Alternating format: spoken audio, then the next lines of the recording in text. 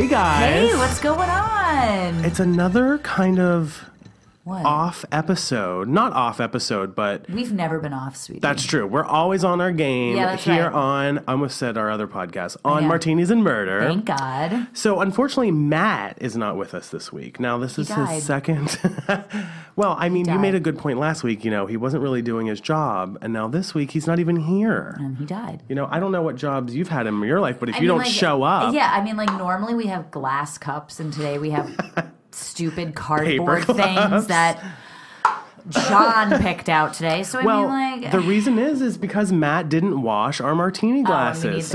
Once again, dropping the ball. I mean, like I said, I don't know what job you've ever had in your life, but if you don't show up and do your job, you get axed. I've never had a job, so I can't tell you what it's like to have one. That's true. But I do know that we've hacked into his liquor cabinet, and we're going to do a shot, right? It kind of feels like, you know, whenever your parents would, like, go out of town as a kid, and they had, like, a liquor cabinet with a key. This is just me. Yeah, because my parents did not have a key. I was going to say, mine didn't either, so I don't know what I'm talking about. So it was never, like, a risk. I didn't either, but I was like, I always was like, ooh, what's in this cabinet that I could steal? That's basically exactly what we've done. And Matt has... a literal cabinet in his office. Just of, like, people think there's papers, files, filing. Yeah, like, really important documents. Discs. Yeah. It's liquor. No, but it's a whole liquor cabinet. And there's snacks and I think, like, a can of soup. Oh, that's true. Let me just open it really quick. Let's double check. I think, is the soup still in there? I think there's, like, a cardboard thing of soup behind the other liquor. Is there? Lentil vegetable soup. Lentil vegetable. And minestrone. So I have my lunch packed the next 2 days, so I'm good. The martini this week is minestrone. Yeah. There you go. Yes. No, actually, I pulled... Souptini. Ooh, I love that name. I pulled my personal faves, which are cacao and raspberry vodka. Do you think that's a good mix? Is that what we did before? I think so. It's it's very sweet. Yes. Are you going to concoct a little shot for us? I am. Do you want something different? No, this works for you? Okay. I'm going to have you make it, though, because you remember when I made the concoctatini? Yes, that was a bit of a mess. You were on the last leg of your life there. It was very blue, though. I'll give you that. Why don't you tell everybody what we're doing this week? Because we're not discussing a new murder. Unfortunately, we're not discussing a new murder because Matt, as I said, has passed away. But so we're taking a little shot and we're doing a little intro and we're going to flash back to a really good episode that John, I mean, it feels so weird always saying that it's like a really good episode or like an episode that John and I loved because it feels a little insensitive to do that, but we are going to be flashing a heavy pour there from John. I'm giving you a look because I don't know, like, I can't even see the bottom of the cup, so I don't know how much. Oh, good, it's all clear, so. Yeah. We're going to be flashing back to Skylar Neese. Yes. For all of you who remember that. It was also a Snapped episode, right? Yes, and it was also the episode, if you remember, that I have a personal connection to. Yes. And I lived in the town and lived. A big shot, John. I know, sorry. And lived down the street from the complex where Skylar Neese lived. Yes. And, you know, I had a friend that, anyway, I'll hear about it here in a minute. You'll hear it, but it's a really good, it's a really interesting and good story, and it helps, you know, create awareness for everything. Yeah. So we wanted to flash back to it. Yeah. While Matt is clearly not with us. Ridiculous. And so given the fact that we're giving a little short intro today, we wanted to take like a quick shot with you guys. We hope that you're going to take a shot with us to remember the story. Let's cheers, This is actually bitch. A 2-shot, so I feel like it is a bit too much. So I'm just going to take a sip of it, but cheers, bitch. Cheers, bitch. So let me do a little clang. Go ahead and take yours. I'm going to do a clang as if, cheers, bitch. Oh, that didn't work. A little blank. I tried to just do some kind of cling, because you can't do a clanging with... Did you just take the whole thing? No, I took half. Oh, okay. Let me take more this. creme de cacao than anything else. That's fine. It's like doesn't even taste like alcohol. Oh my God, it's actually really... I love it. I feel fine. Oh my God, my chest is burning. But anyway, yes, Skylar Neese. What else is there to say? I mean, you'll hear the episode. This came out January 29th. It was actually episode 3rd. I know. Isn't that weird? It's going to be May next week already. Jesus. I did want to get to a couple of quick listener shout-outs. Yeah, please do. Amanda Larkin on Twitter says, Martinis and Murder makes my drive to work so much better. # cheers, bitch. If we're making anyone's like work-related anything better, that is the best compliment that we can get. Absolutely. Ugly Duckling on Twitter says, I'm only 3 episodes in, but I'm hooked. Hashtag Martinis and Murder. Well, when she gets to episode, 16, she's going to be surprised. Ooh. Amanda Larkin, who I just mentioned, says, that's actually the same one. Lindsay Bunker says, hashtag crime time all the time, listening to hashtag Martinis and Murder, watching hashtag Snapped, and reading... it looks like another book, The Most Dangerous Animal of All. So, great. Thanks, Lindsay. Do you think that's about Matt? It is. And in fact... It is. It is. Do you think the whole book is just like, it's like blank pages and then in the middle is just like a picture of Matt? Yes. Yes. That's absolutely what it is. That's a bestseller on Amazon. Karis on Twitter says, catching up on Martinis and Murder, another Florida killing. Damn the state. Tell me why I moved here again. Hashtag it's always Florida. It absolutely is always Florida, by the way. If you ever are curious about... It's either Florida or Maryland. It's always one of those two things. Anyway, so that's it for our listener shout-outs. I also want to mention, big news... Big news. Snapped Season 20 premieres this Sunday. No, not this Sunday. John. May 7th. Sorry, I'm trying to get the timing mixed Sunday. up. May 7th, the following Sunday. It's the Scott Peterson 2-part special. It's going to be so good. Yes. We are in. You and I are going to be watching it. DVR. Yes. There you go. That's it. So check out this episode from January 29th with Skylar Neese, and we'll be back next week with an all-new episode. All new murder, all new Matt. All new soup teeny. All new soup teeny. Yes, absolutely. If you have any soup-related martini recipes, send them our way. Please. We love them. All right. See you guys. Bye. Bye.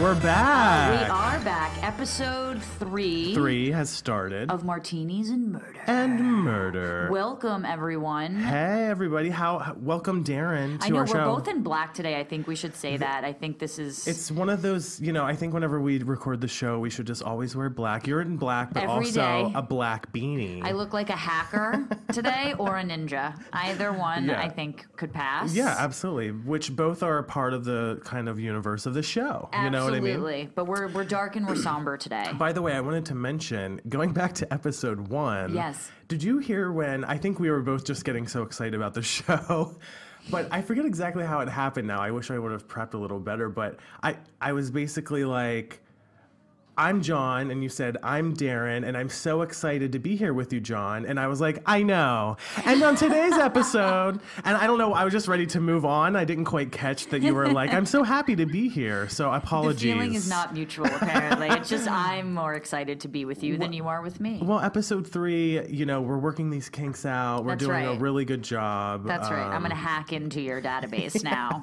Yes. So we are wearing all black to give you a setting. Yes. Matt, our bartender, is working on some new martinis in the background. I am really excited about this week's martini because it is a... There's that. Oh, there it is, the vigorous swish. We need to get like an ice... A swish? What do you call it? That is a shake. A shake, I'm dumb. Okay, like vigorous shake. Shaken or from stirred. Our strong-armed Matt. We're going to have candy cane martinis today, which seem a little out of season. I was gonna say, I it's know the end that of people January. don't like out-of-season things, and I get it. So here's what's in the martini today. Normally, it would call for vanilla vodka, but we both hate flavored vodka. Wait a minute. When you say we both, you mean you and Matt. I personally do like flavored vodka. You're a child at heart. So I'm offended at the thought that no one asked me if I would like flavored vodka. They just went straight to you. Well, you make all the decisions around here. Well, last week you were like the vermouth and you're just high maintenance. No, I am. You're right. So I don't like flavored vodka. We can get into why I don't later. Sure. On another episode. On another special episode of Martinis and Murder. But so we're using regular vodka today. It smells really good in here, by the way. Yes. The crunching noise. Every time I say this ingredient, I always want to say it this way. Okay. White cream de cacao. I always want to say it like that. Right. So I'm going to continue with that. Sure, yeah, absolutely. A splash of peppermint schnapps. And of course, along the rim, which if you can hear that crunching in the background, it's as if you have a margarita with salt on the rim. We are having candy canes on the rim. So I'm feeling... post-holiday season, I'm really getting into it. I'm excited for these candy cane martinis today. And I'm watching Matt try to put the candy cane around the rim. He's crunching commissary container, but I'm feeling it. He's making this work for us. Yeah, I'm excited. By the way, we're going to get to, one of the questions we'll get into this case obviously very soon, but one of the questions I've been getting since, and maybe you've been seeing this too, Daryn, yes, is people want to know, are we actually drinking? A lot of people didn't know. They were suspicious, like maybe we were just pouring water in the background. Matt's spilling. Like, we have electronics over here, Matt. Yeah, this is a serious production. Because you actually got this question way more than I did. I don't think anyone questions the fact that I drink at work, which is also a problem for me. They're like, you're a professional, John. Right. So, yes, we'll get to that. We'll get to all that fun stuff a little bit later on. Exciting news, though. Absolutely. Big news here for us here on Martinis and Murder. We have a little bit of housekeeping to tend to. We are featured at the moment as we record this. We need to clean up after Matt, is what you're saying. We need to get someone in here to help Matt with a little bit of a mess. At the moment, we are featured in the new and noteworthy section on iTunes. Yay! Clap, everybody. Yay. High five. Now, this is like a really big deal because to get into the new and noteworthy, that's where everyone that's looking for podcasts goes and finds new shows. Definitely. And so to be featured there is such a huge thing. So thank you to everyone who listened to the first 2 episodes and made it a huge success. And on top of that, we were as high as, now there's no real way to figure out how high we've gone on this chart, but when I checked a few days ago, this was after episode 2 came out, we were number 72 in the top 100 podcasts in the world. An even number. Hey, I know. Here, let's do another clap for ourselves. That's right. As we get the candy. Ooh, accoutrement. Yeah. Now, if we had a studio audience, they would be here clapping and cheering for us. John and Daryn. Ooh, we're getting served now. Okay, Matt's giving me. He gets the small one. Interesting. Did he he switched? Okay. Yeah, he comes over and hands us, and then switches his arms. Now, one of them might have poison in them. Well, Matt's your boss, That's so maybe true, so it's okay for me to get liquored up at work, and for you, it's like you have to go back to work after this. Let's check and see how we're feeling by the end of the episode. Who might be poisoned and who might right. not? Cheers. Okay, cheers. Here's a cheers. Cheers to you, Matt, who will not be speaking on this episode either. He's not allowed by law. Oh, it's very cold. Let me just take a sip. By the way, that was another thing people said. Chilling. Oh my God, this is really delicious.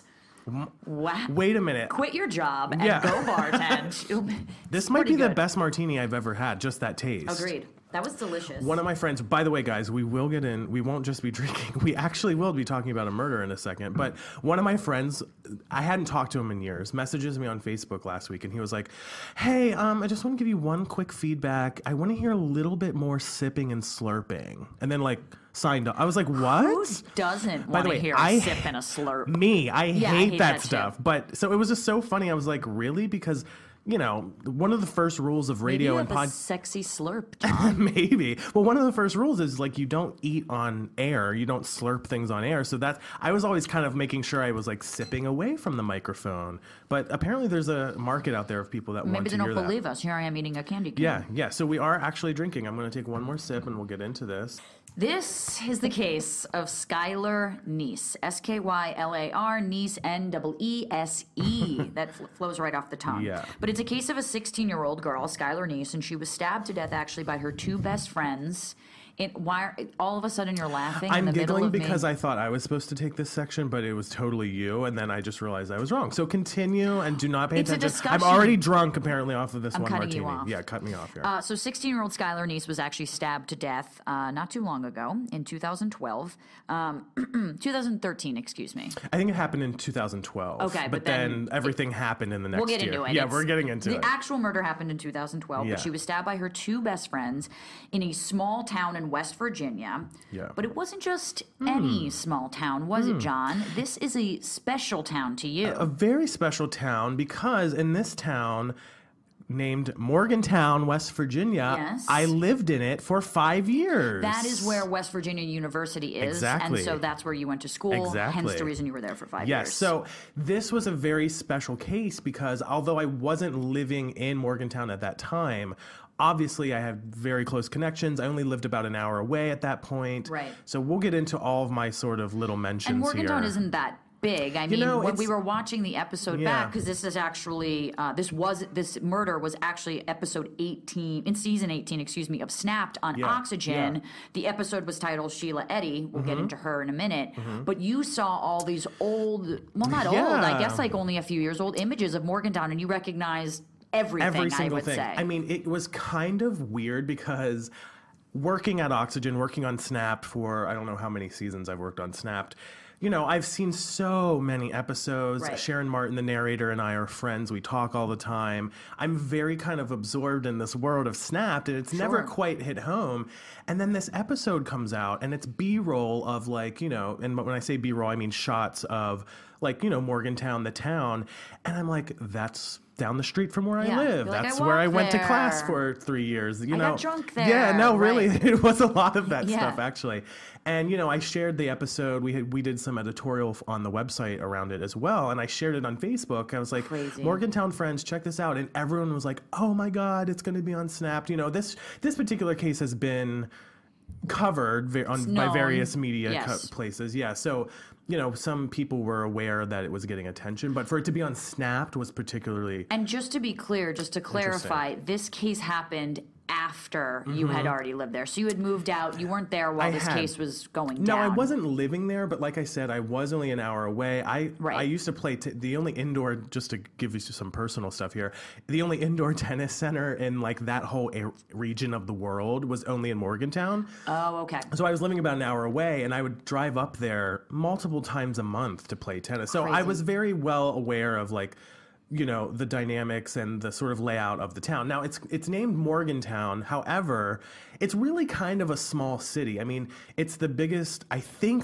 city in West Virginia. 30,000 people. Yeah, I mean, it's probably even more than that at this point. You know, it's a huge, huge college town. I actually was just there again over the Christmas break when I went home for the holidays, and it's developed even more since the last time I was there. I mean, it really is like the epicenter. You know, WVU has huge basketball, huge baseball or football team. So it's a cultural epicenter, and I loved all 5 years that I lived there, and I always think of my friends and family that live back there now. So, but you know, to answer your original question, it's Morgantown is the name, but it's definitely a small city for sure. Got it.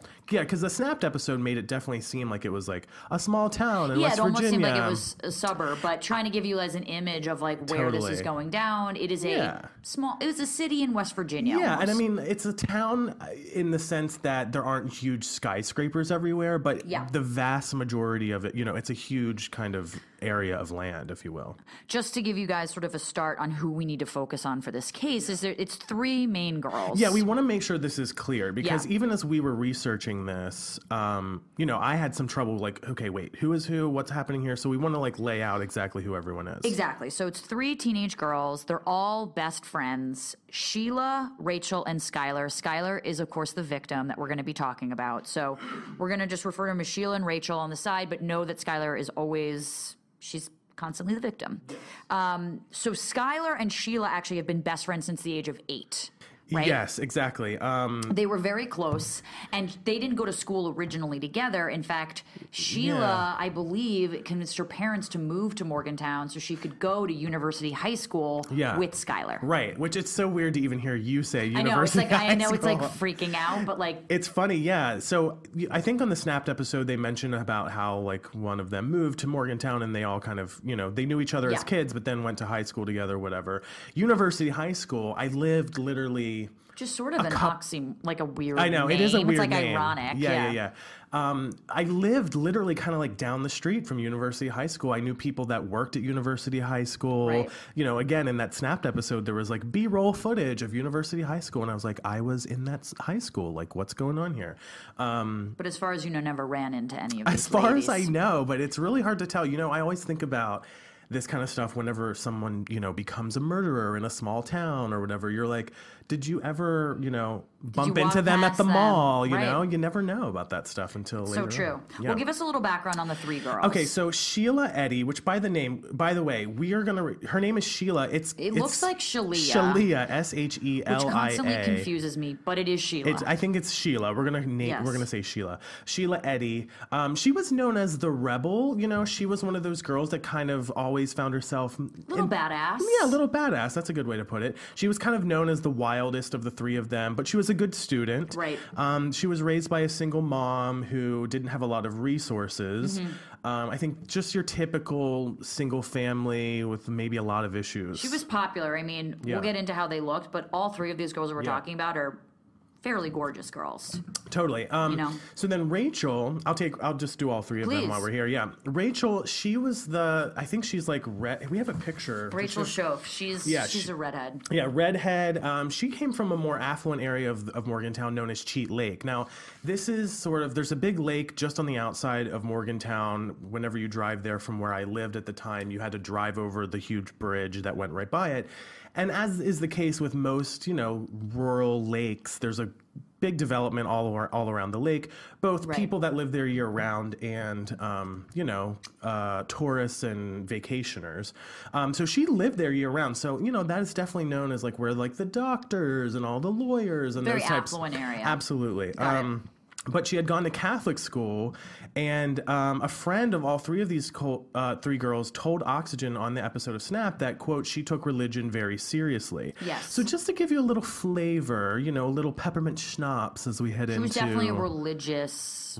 oriented person, which will come into play a little bit later on in this episode.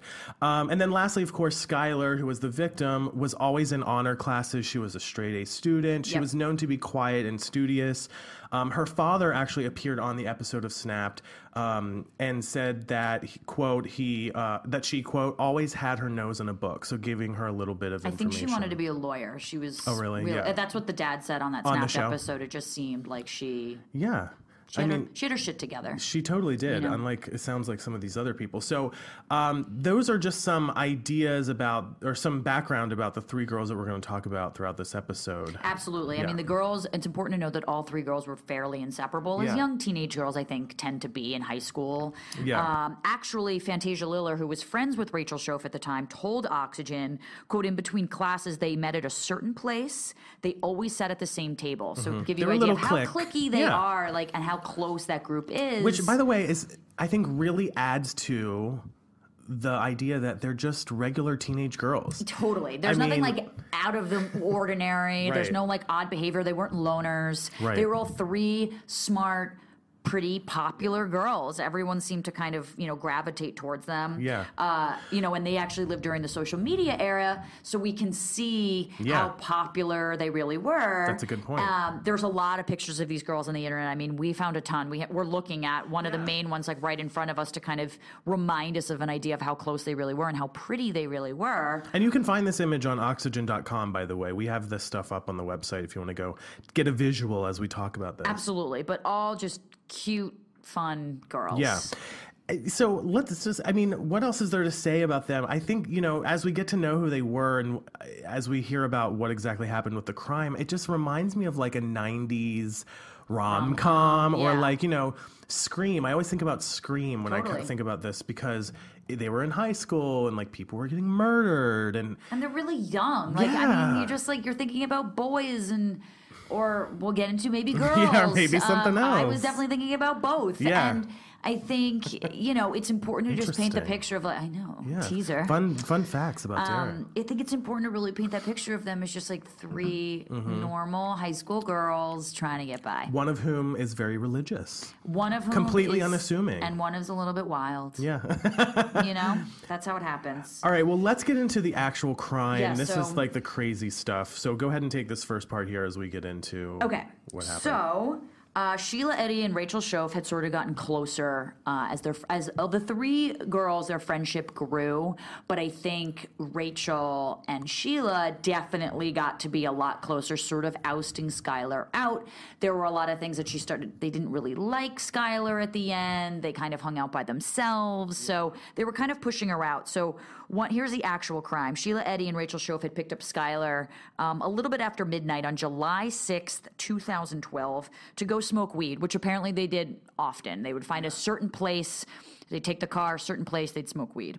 Sheila and Rachel had armed themselves with kitchen knives, a shovel, and cleaning supplies. So they had planned this murder. I was going to say, this is a premeditated murder. Now, they had talked, if you want to watch the Oxygen Snapped episode, it was very clear that they had planned to do this. Yes. And were basically... This wasn't an accident. No, exactly. And, it wasn't that long ago. 2012 was only a couple years ago. Do you happen to remember, my favorite thing to do whenever I'm... It's like, where was I when this was going down? So, of course, I look at my phone. Yeah. Because the best way for me to remember is to either look at my social media. Oh, that's a good point. Or look at my phone because I can see what pictures I was taking at that time.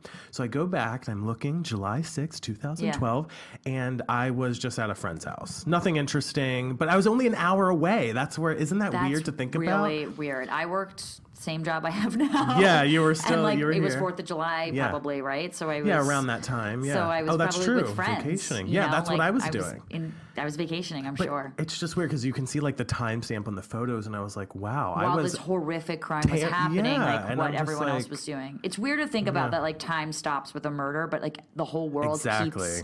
even right now, something's happening in this world that we don't know about yet. Yeah. And we're just here recording this podcast. Exactly. Little old us.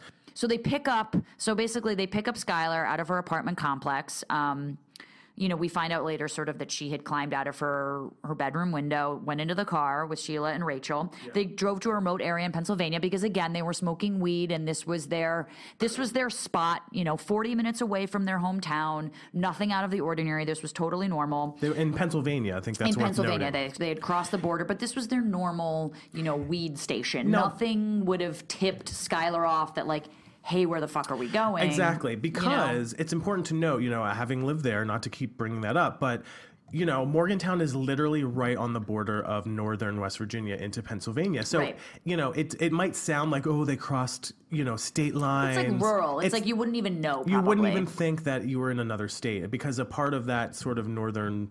or rather that southern part of Pennsylvania, that border area, is kind of like the extended part of Morgantown. Yeah. You go up, I think it's I-79 up to get to Pittsburgh from Morgantown. So I had driven up through there a million times and it's so rural. I mean, fields, mountains. Right. Look, if you're going to smoke weed somewhere and don't want people to catch you, that's the place probably, to go. Yes. Yeah. So all of you weed smokers out there, you can gather in this one place. There's a tip for you. Yeah.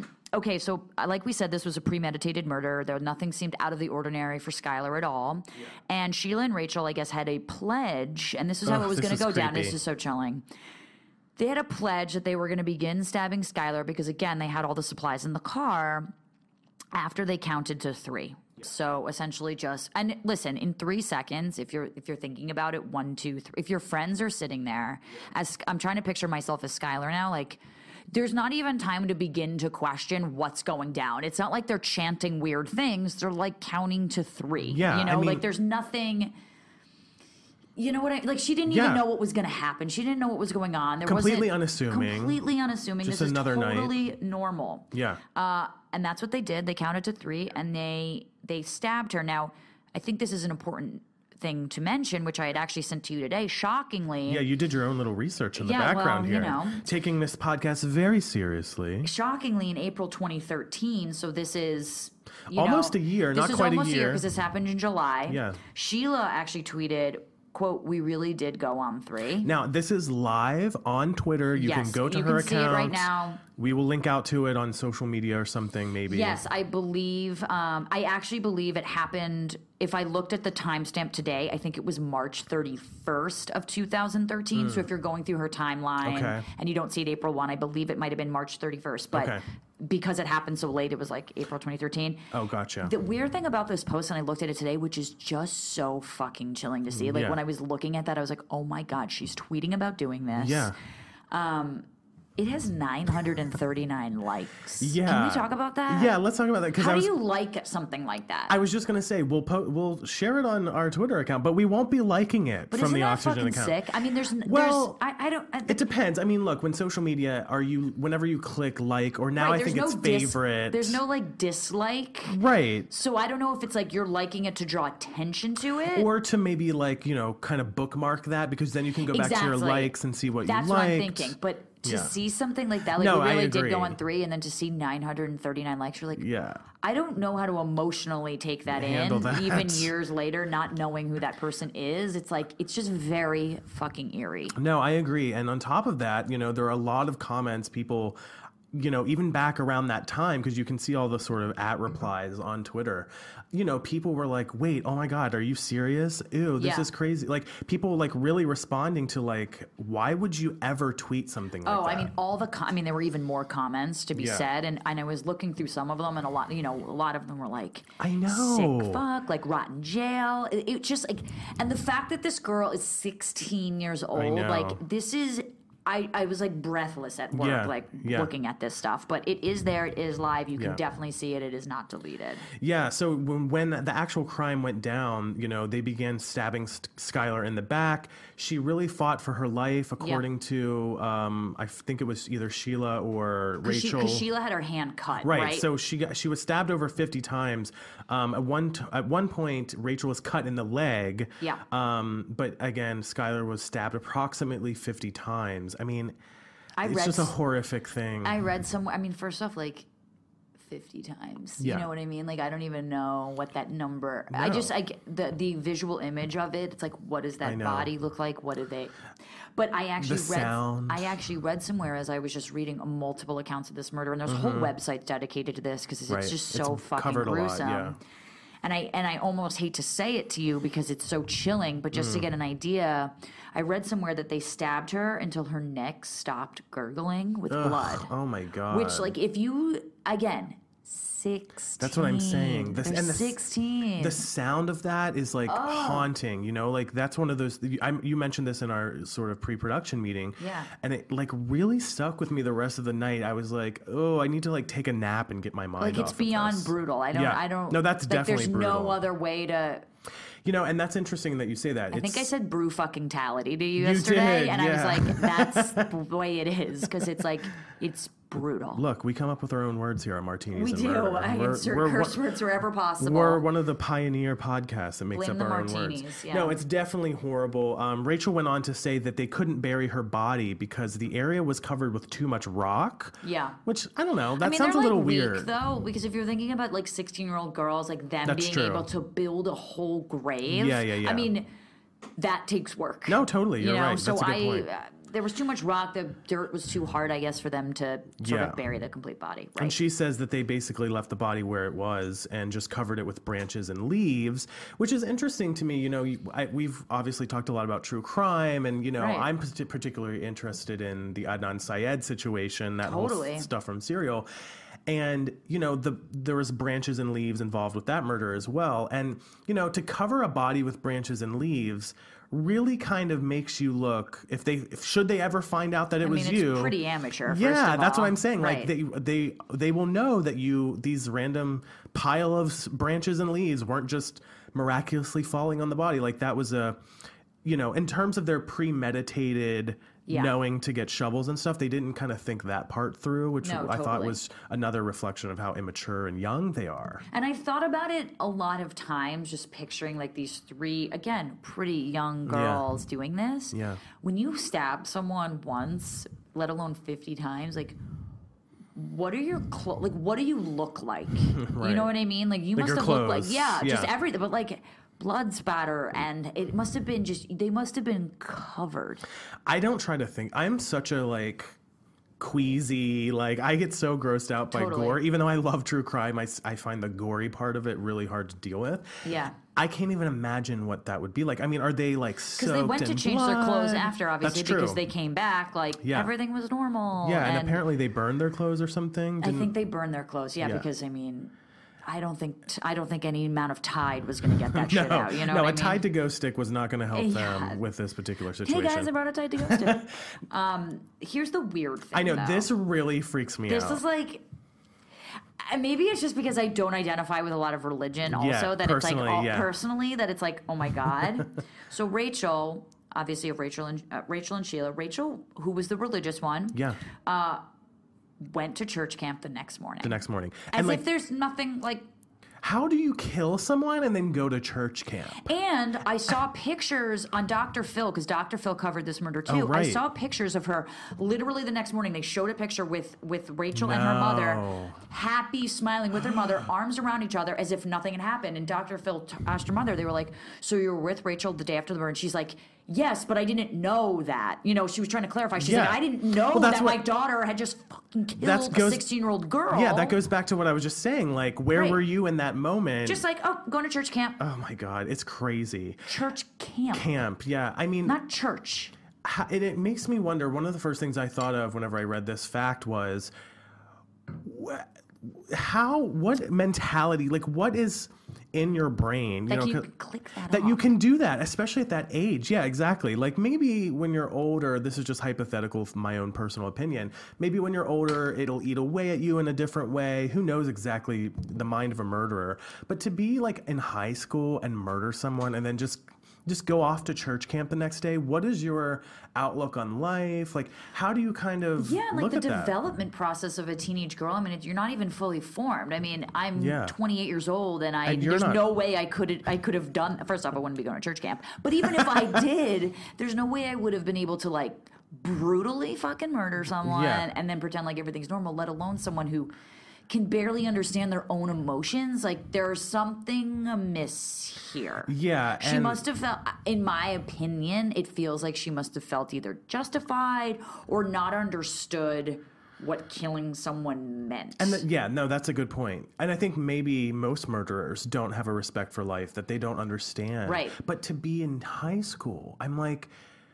one way or the other, how are you landing on how are you landing on a thought process where that makes any sense in your brain? I don't even know what to say. And it makes you think, like, you know, here are these 3 run-of-the-mill white girls from West Virginia, right, and who ended up murdering someone. It makes you think, like, could anybody then be a murderer? Like, well, it's funny because even on Dr. Phil, and I watched the Anderson Cooper piece, and a lot of the friends that had been friends with Sheila, and we'll sort of get to the aftermath of all of this. And so this is years later. They were like, I've been best friends with this girl since we were a kid. And it's weird to think about me just even after the murder, like being best friends with a murderer.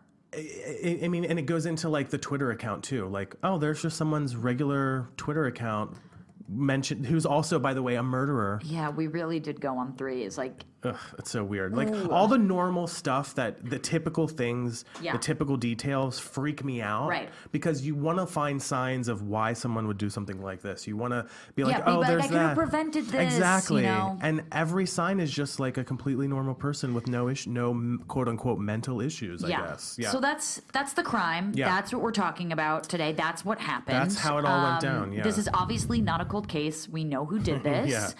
So talk to me a little bit about the aftermath, John, because we know a lot about this now. So police, whenever, I guess Skylar first went missing, police first believed that Skylar was a runaway. Her parents went up to her bedroom, right? Yeah, and I think couldn't find her, or maybe the window was open, something along those lines. Because they have footage of her running out of her house and getting into a car. The footage was too grainy, however, to see the make of the car or who was driving. And I think it's important to mention that footage, because Skylar lived in an apartment complex, right? Because we both watched it. Yeah. That she wasn't being dragged or kidnapped. She was volunteering and going in this car. Right. Like, by the way, other side note, personal note, I lived down the street from that complex. In that apartment complex? So if she was living there in Morgantown, which I think she was, at the same time I was, we were in some ways kind of sort of neighbors. When did you leave Morgantown? I was there from 2005 to 2010. So okay. had she been there a few years earlier. There. Yeah. Anyway, I'm very familiar with it, at least. God, that's so fucking freaky. Weird. Okay, keep going. I'm sorry. No, it's okay. So, one of the more chilling things about this whole scenario, whenever they weren't sure like who did it, was that Sheila helped distribute the missing persons flyers with Skylar's mother and went on search parties in the woods. I mean, from what I gather, I feel like the parents were like comforting Sheila. Yeah, of course. I mean, they're best friends, remember? Like, she's his family. It's like another daughter to her. Absolutely. I mean, that's one of the sickest. That's so fucking sick, I know. John. And I'm sorry. She's very disturbed, folks. She's giving me that face. It's sick. It's so sick. It's sick, but you know what else? in the true crime world that I follow and that you follow, how many times have we heard about the killer passing out the flyers and pretending to care? It's always like the last person who saw them or the person, I don't know. That's why parents are always the first person police question. The boyfriend. Totally. But the parents knowing that after the fact. I know. Oh my God. And actually, David Neese talked on the episode. Skylar's dad spoke on the episode of Snapped and said, quote, Sheila would call me every single day and would ask questions like, what do the cops know? Do they know something? So I always, this is just me. I'm like, I'm curious. I'm coming up with my own opinion here. Right. Is she calling and being like, oh no, what do the cops know? Is everything okay? But secretly, obviously, trying to make sure her ass is covered. Exactly. You know what I mean? Or is she being like, well, what do the cops know? What did they say anything? And as a parent, you're not assuming that your daughter was murdered by her best friend. You would think, hypothetically, opinion. If I was a parent and I had a murdered kid. Yeah.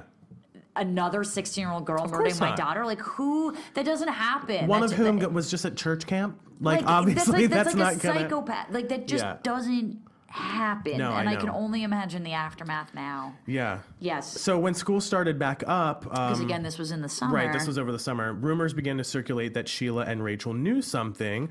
One rumor was that Skylar had overdosed on a drug, and Sheila and Rachel had hid the body. Again, this was mentioned on that episode of Snapped, I believe, as well. But I think Skylar's really good friend, who was a boy, I can't remember his name right now, said that he never really saw Skylar do anything more than from weed. the Snapped episode? From the Snapped episode. He never really, it wasn't they were popping pills, something you could going really crazy. OD on. Yeah. He's like, I never saw Skylar do anything more than weed. So he automatically, for him, he was like, shake it up, Matt. I know, we need a refill. I'm already finished my drink. I know, it was so delicious. It's so good. Yeah. I'm feeling the effects. Yeah. I'm getting kind of So warm. I think for him, he automatically tossed that out of his mind as I don't think she would have OD'd. This was a really smart, capable honor student girl. Why would she have OD'd? Again, we just go back to that profile. These are not the type of people that would commit a murder or be murdered or be a part of any of this situation. Exactly. So 6 months after the murder, Rachel had a nervous breakdown and was suicidal. Rachel's the religious one, remember? Right. And after spending some time in a mental health facility, she had confessed to police. So there we go. We know she had confessed, said she did it. It took a long time for her to say that she and Sheila had stabbed Skylar to death because she was so overcome with emotion. If you watch that episode of Snap, they give a really good, detailed description. You get to see a recreation of the situation. I think she even asked for a trash bucket before she even started to confess anything to police. Thank you, Matt. Thanks, Matt. Here comes round two. I don't know if I should have another Speaking one. of trash buckets. Yeah, let's get throw trash. up from this. Another clink here. Yeah, so she was round two. Speaking Matt, of throwing up, here you go. So right before she even confessed anything to police, she had asked for a trash bucket because she thought she was going to get sick. And what does that say to you?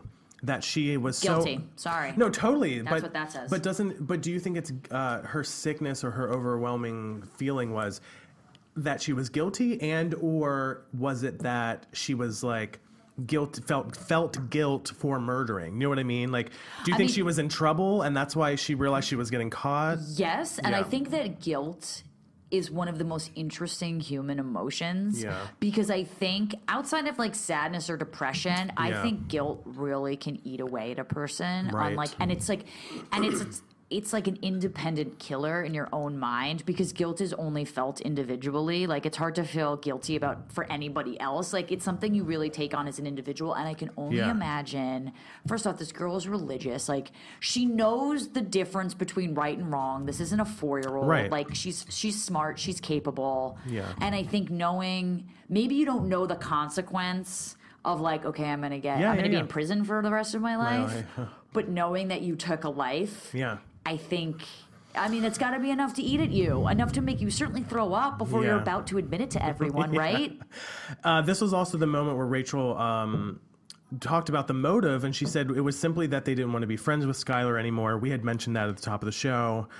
But what? But no, but let's pause on that for a second, because we mentioned that at the top of the show where, they didn't really like her and they wanted to stop being friends. So they murdered her and stabbed her 50 times. Yeah. How is that an option exactly? It's not like embarrassing her or cutting her off or not responding to her tweets. You brutally murdered someone. You took a fucking human life. Yeah. And that...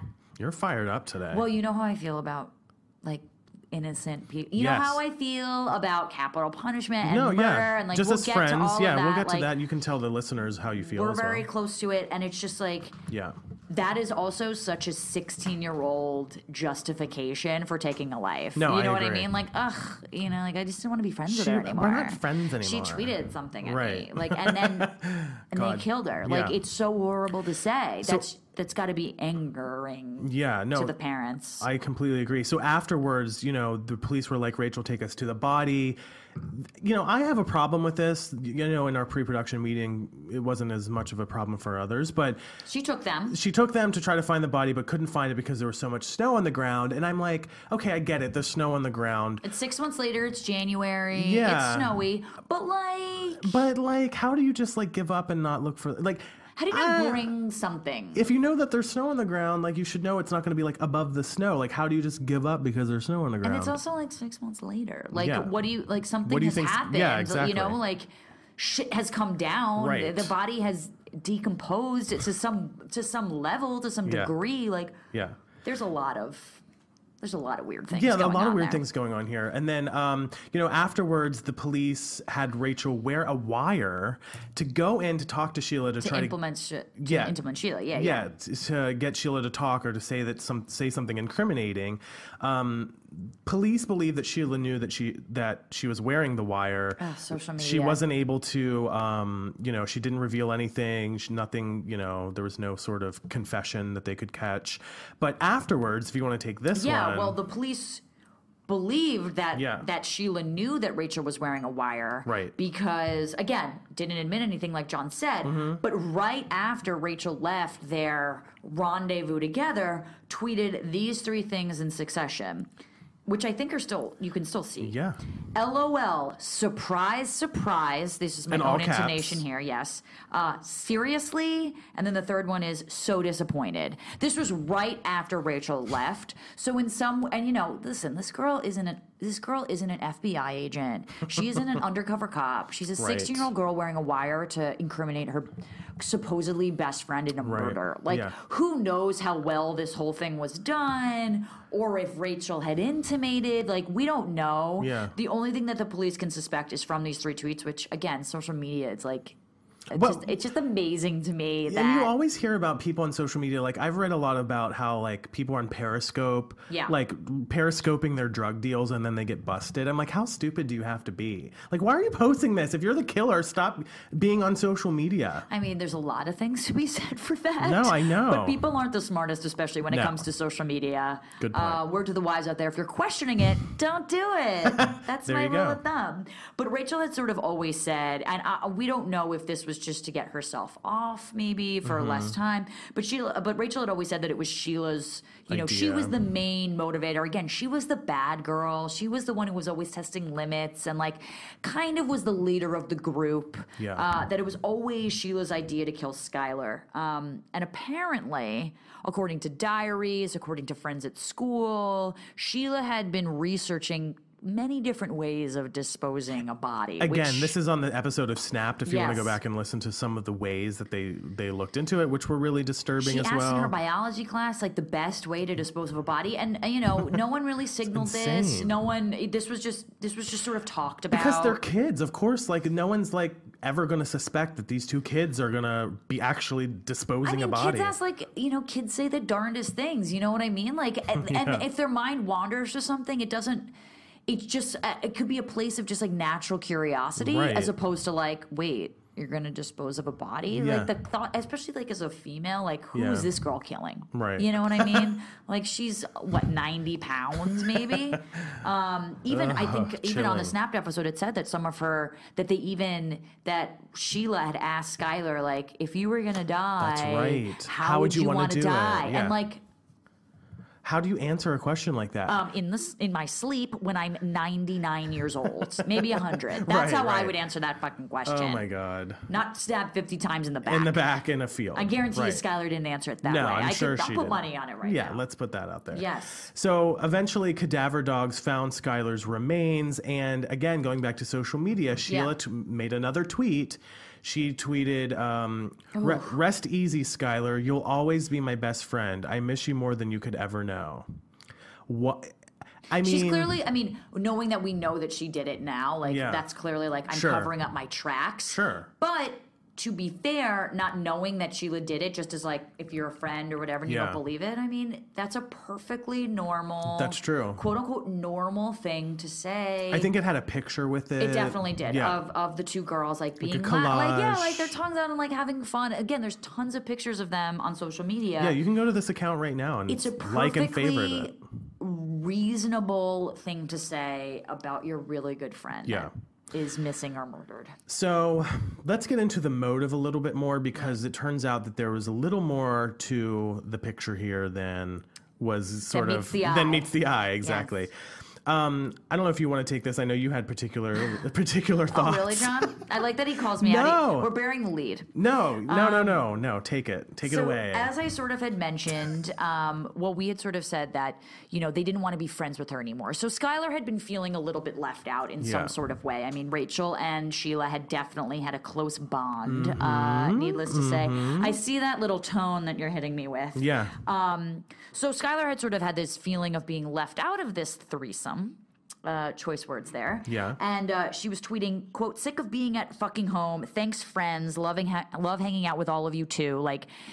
Rachel and Sheila had gone away together. They had hung out. And definitely Skylar was feeling left out. And police were interested, actually, in a tweet that Skylar had posted about 9 months before her murder saying, quote, I tell the whole school all the shit I have on everyone, which is a lot. With 5 T's. Yeah. Hashtag if I could get away with it. So then you have to wonder, what was that shit that she had on everyone? Right. Who is everyone? Who is everyone? Obviously, she's hanging out with these two girls on an awful lot. And what it seems to be just socially is she's pretty much exclusively if she knows something, it's about these two girls. What was that shit? So according to Skylar's diary, thank God that every little girl keeps a diary, because I swear to God, Sheila and Rachel had become involved sexually. An investigator actually claimed that the diary said that Sheila and Rachel had done, quote, everything that two girls could do together.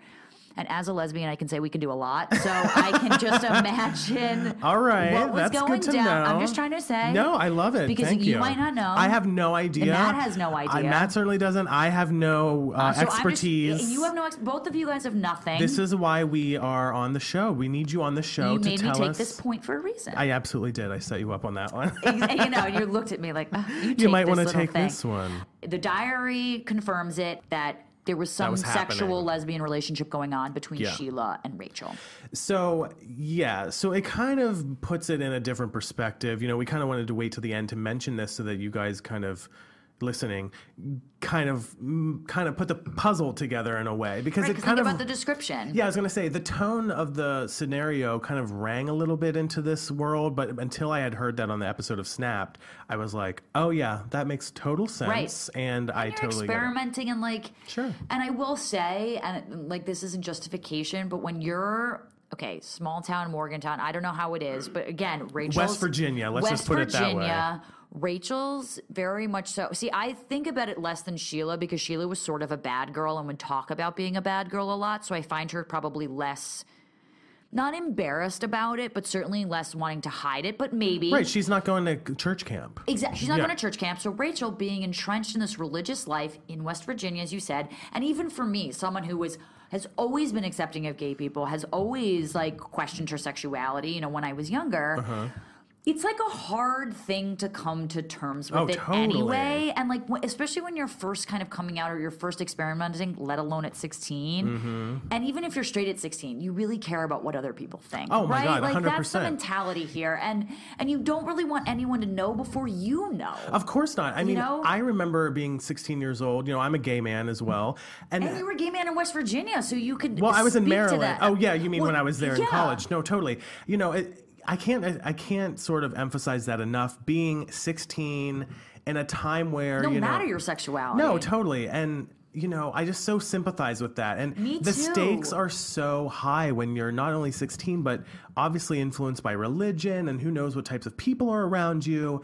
It really could come to the point where the only reasonable way for you to live a life is, to kill somebody. I mean, I could totally...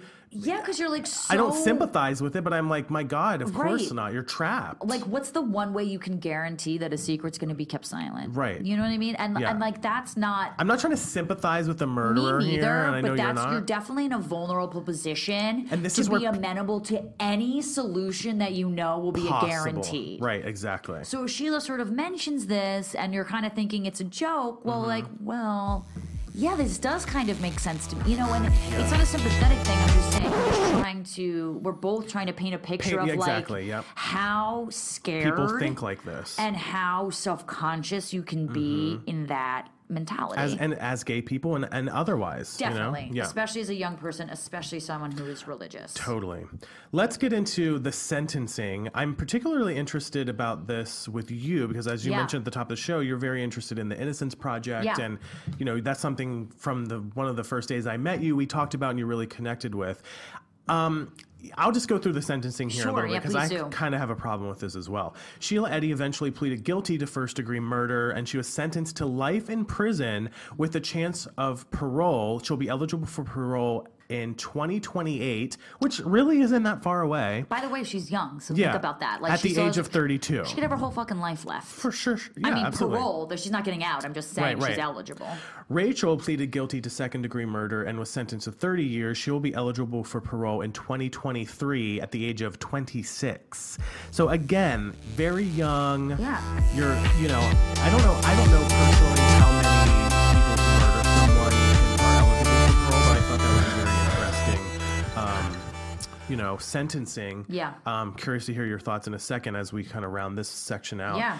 But the victim's father, of course, David, who we've talked about, who was on the episode of Snapped, told the court that since the day of his daughter's disappearance, quote, "My life and my wife's life have been drastically altered. We're no longer a family. You can look into the eyes of those who were responsible, but you can never know what they heard as they were taking her life."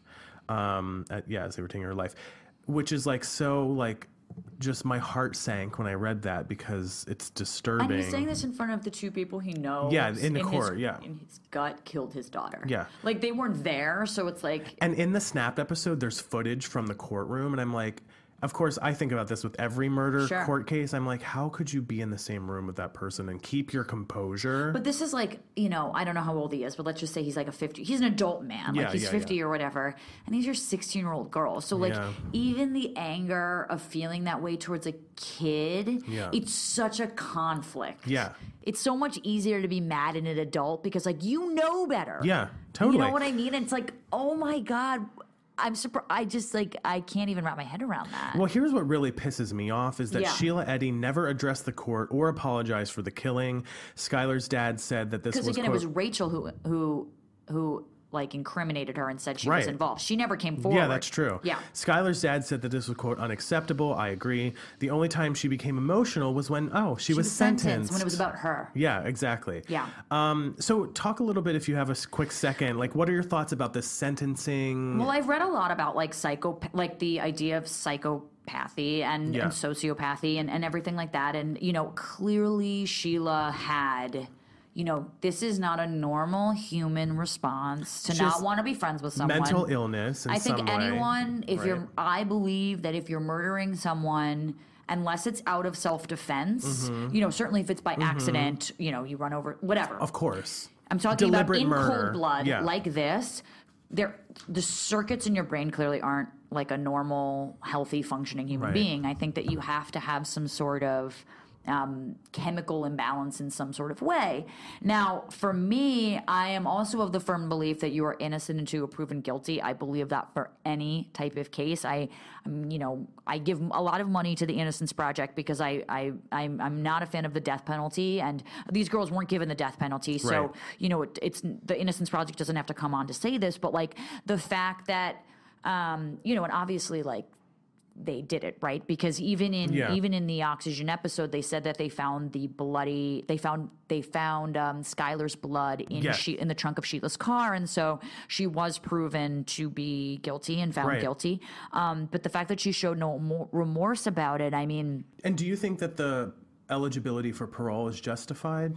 I don't. Well, listen, I mean, I don't have an opinion necessarily on like the eligibility of things. I think you can be eligible for something and still not get it. I mean, if you've seen Shawshank Redemption, I mean, Red was in prison forever and kept getting denied. Not to sort of bring it back to this like movie thematic thing, but that's a pretty common movie that people have seen. I mean, this happened when she was 16. Yeah, no, that's a good point. I have to remember that. And that's very, and I'm not saying that when she gets out, she should just be free. I think there's a lot of mental, perhaps being instituted to a mental society, something like that, some sort of rehabilitation you have to have. But I think, are you a fully formed adult doing it with purpose, knowing exactly what you're doing at 16? Yeah. I don't know. Like, to think about who I was at 16, that was like half my life ago. Yeah. I don't know. No, you're right. And that's I think you can be, do I think people can change? Yes. But do I think that these girls clearly have some sort of thing to work out? Absolutely. Should they be in prison until they're 80? I don't know the answer to that. Yeah, that's kind of what I was going to ask you. They absolutely deserve to be in prison. They absolutely deserve to serve this sentence. Yeah. And I know I leave it up to the courts to decide, but she was 16 when it happened. Well, if you guys are listening, if you have an opinion about that, let us know. Tweet us at Crime Time. You can hit us up on the Facebook page, Crime Time on Oxygen. No doubt she should just be let go and like, oh, yeah, she just killed someone. Like, of course. This is a serious fucking crime. Right. She deserves to pay. Right. But again, being in life without parole, I don't know if that's the right answer either. That's a good point. I could see parole being an option. Yeah. And I understand why it's an option. Cool. Yeah. Yeah, let us know what you guys think. We would love to read some of your feedback. The last little part we wanted to mention here on the show. Which is kind of an really cool thing that you relate to outside of the fact that you lived in Morgantown. Totally. So beyond the fact that I lived in Morgantown, I know all these areas. If I really researched it, I could tell you even more about the Dairy Mart convenience store that was in Star City. That's what I really wanted to know about. Yeah, absolutely. Yeah. But the big thing is that I have a very close friend of mine, who actually bought the house that Rachel's family owned at that time. In the affluent neighborhood. Yes, in the affluent neighborhood of the Cheat Lake area. Now, obviously, my friend would prefer to keep his or her name anonymous, but he or she did give me some interesting details that I thought would be worth mentioning on the show. I had 50 questions for you, Ooh, so run over the details for me. Okay, so basically, one of the things he told me was, quote, when I first moved in, the main door had about 3 of those screamer locks on the front door, like the ones that they put in nursing homes when people try to escape, which I just thought was a really interesting thing. Like, by the way, I don't know what, was that, had they been there since the dawn of time? Who knows when they were installed? But interesting note. Just a good visual. Just a visual, yeah. He says that he or she says that he never met. Okay, it's a he. He never actually met the mother or the parents. That's not narrowing it down. I tried to keep it as anonymous as I could. Sorry. Now he'll need to get gender reassignment surgery just to keep the anonymity. Protect it, yeah. Yes. He says he never actually met the mother or the parents. He only dealt with the lawyers. His neighbor was actually the woman who ended up going on the Dr. Phil show for whatever. I saw her. Yeah, which you saw. Yes. Who I guess was still the neighbor at that point. It's on YouTube. If you want to watch it, you can. I asked him if people, you were curious if he knew about whether or not it was that house. Well, because when you get an apartment or you get a house, real estate agents can't tell you if it's a safe neighborhood. Like, by law, they're not allowed to divulge certain things. And so, but again, this was such a big crime, especially for that town. This wasn't in New York City where, to be honest, this happens a lot. Yeah.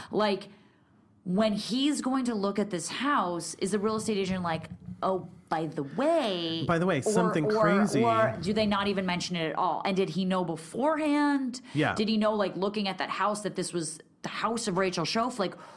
Yeah. Well, here's what he says. He says, no, I knew it was her house, but the real estate agent never said anything. When I did the initial walkthrough, it was still completely furnished with family photos and everything. How can you avoid? I don't know. If you know that town, you're going to know that case. How can you avoid being wait a minute? Yeah. Is this Rachel Jove? This is an interesting note. The real estate agent said to not really say anything about the incident inside because the security system was in place and it was pretty intense and we didn't know if someone was recording our voices. Not sure exactly, like what on earth? He says it was the day before closing that a team actually came and removed all the furniture. Imagine that. Like this is that family's house. So I asked him, I was like, so what other creepy things? What bad juju that must have been a really nice house. No, it definitely, that area is very nice. He says the only now this is really crazy. Yeah. The only creepy experience he says that he had was when, quote, we did the final walkthrough that evening, the day before closing. Somebody left a Post-it note on the banister outside leaving the house that said, quote, stay calm.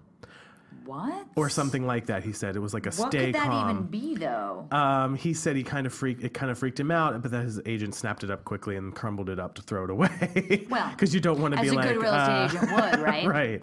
But another really interesting thing that he told me was because of all of that kind of situation, and once he knew exactly who these people were, right. He had a psychic come to the house and cleanse the house of all of its negative energy. He says... So what did the psychic say? So specifically, there was a lot of negative energy in this house, allegedly, from the person that I know. He said specifically, anger, sadness, and frustration were in Rachel's bedroom, and that the psychic specifically kind of cleared that out of the bedroom that Rachel was allegedly living in. Like her bedroom at the house. There was a lot of sadness in the parents' bedroom. Well, I mean... Whether that be necessarily about Rachel, who knows exactly? Because, you do have to think about it, and this sort of comes back to kind of what we were saying. Okay, like Skylar Neese's parents, yes, nothing is worse than losing a child. Of course. But having a child who murdered someone? Yeah. What's that like? No, I know. What's the name for that? What's the emotion for that? We need to get someone in here, interview them. That would be amazing. Know. That has to be its own torture. Yeah, and so I asked him, I was like, were you freaked out by this? Aside from that Post-it note, which was kind of crazy, he says that he is not freaked out at all. He redecorated. The house is completely different now. I think a good sage won't fix. Yeah, right? absolutely. You know what I mean? Yeah, absolutely. So I just thought that was such a crazy coincidence that, we covered this on Oxygen as an episode of Snapped. Obviously a really brutal case. And then it's so close to home. I thought it was really worth mentioning. But that's the story. That's Murder of Skylar Neese. Yeah. Again, we'd love to hear your feedback or anything that you guys think, or if you know the family members or anything about it. Obviously, this is such a horrible thing. Yeah. Anything that involves teenagers killing each other, it's just depressing. In cold blood. It's just it's so horrible, and it really is such a depressing case, and there's nothing really left to say. I think we've covered everything, but it's tragic, and that's being kind to that. You know what I mean? Totally. So let's move on here from the case. We want to round out this episode. We do want to get to some listener feedback because you guys have been so amazing in responding to the show in the first 2 episodes. We couldn't be more grateful. One of the things that I mentioned at the top of the show was, do we actually drink? The answer is yes. Trust me. Yes. Steve, Sarah, Johnny, all of you that messaged me and were curious if we're drinking. We are literally, this is my second martini, and it's, by the way, I already finished my second martini. I was going to say, I'm a little bit I need to really focus on these words here a little bit because Matt has got us we have to go back to work lit up. I know, it's like the end of the day. So props to Matt for handing us some really good... I've never had to pee so badly. I don't I have to pee so badly right now. I know. Let's not together, but afterwards. We're drinking. Trust me, my bladder is signaling that I'm drinking. We're drinking. Right. Yes. So we have some other ratings and reviews here if you want to take this one. Yeah, we wanted to shout just a few people out. We each wanted to give kind of one of you guys we wanted to thank you. Yeah, shout out. So, Portium L38, I think that's how I'd pronounce that, gave us 5 stars on iTunes and says, quote, I never really write reviews, but murders and conspiracy theories have always intrigued me. I know I'm not the only one. I love the chemistry between these two. Can't wait for more. Thank you so much for writing that. I've been asking John out on dates for a long time. And I continually tell you, we're both gay. Yeah. Stop asking me out. That's what we have in common. Yeah, you know what I mean? Yay. It's another thing. But thank you so much. That was really sweet of you. I wanted to shout you out specifically. By the way, you have someone you want to shout shout out. I do, but I want to mention that the chemistry between us is mainly because of the martinis. You know, we're not really friends outside of the show. We can't stand each other. We both know I hate gay men. Exactly. Definitely. But you're just one of those types. Yeah, exactly. Another great response. This is from user GGFG101SC, which you got a hard one which too. might be a robot. Who knows? Gave us 5 stars. It might be my Roomba. Gave us 5 stars and says, quote, just listened to the first episode and can't wait for the second part, which is out now, by the way. Now one of my favorites in my murder collection. Which, by the way, murder collection? I'm like, are you going to be... That sounds so creepy. But are you going to be on perfect. our show? Are you going to be an episode that we talk about? GGFG101SC? Exactly. Thanks, Roomba. Yeah. But if you guys have a moment, please rate and review our show in the iTunes store. This will help us get the word out. We may even read your review right here on the show, as we just did. We greatly, cannot stress it enough, appreciate it. Totally. And make sure you give us your cases. Once again, if you have a case that you want us to cover on Martinis and Murder, we are all ears. We would love to do something you guys want us to hear. They can be murders, cold cases, mysteries, whatever you want to hear us discuss. Feel free to tweet us at Crime Time on Twitter or leave a comment on Facebook at facebook.com/crimetime on Oxygen. Yes. And by the way, I'm at Carpe Daryn. And I'm Jay Thrasher. Yes. And be sure to follow us on our Crime Time blog on Facebook at facebook.com/CrimeTimeOxygen and on Twitter at Crime Time. So coming up on Oxygen this weekend, if you're loving Snapped, all the Snapped mentions, we have a couple of shows. Of course, It Takes a Killer. I almost said It Takes a Skiller. That's not the name of the show. That's kind of a good name, for like a skilled like an person. Entrepreneur show. We're patenting it. Patent it. We're making it happen. It Takes a Killer returns Friday at 11:10 Central. Snapped returns Sunday at 6:05 Central with an encore of that same episode airing again at 9:08 Central. And that's a wrap on episode 3, which is about twice as long. So we hope that you guys love all of the murder talk. I highly recommend drinking a candy cane martini Absolutely. as you're listening to this podcast. I might want... can we do another candy-related murder next week? Because I want this one back. I know. God. Special thank you to Matt, our bartender and producer. You know why it was so good, though? Why? He used regular vodka.